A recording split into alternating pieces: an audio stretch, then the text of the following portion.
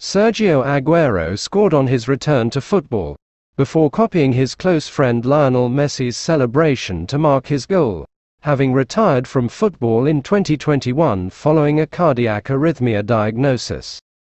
The ex-Argentina international got on the scoresheet for his own Kings League franchise Cuni Sports in their penalty shootout defeat to Porcinos FC, before making for the corner flag and replicating Messi's hands behind the ears pose.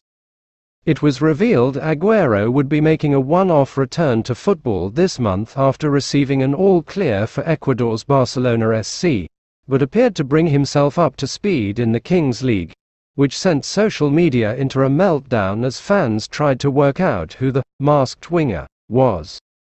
With his side 2-1 down to Porcinos, helmed by one of Spain's biggest Twitch streamers Ibai Llanos, Aguero grabbed the equalizer.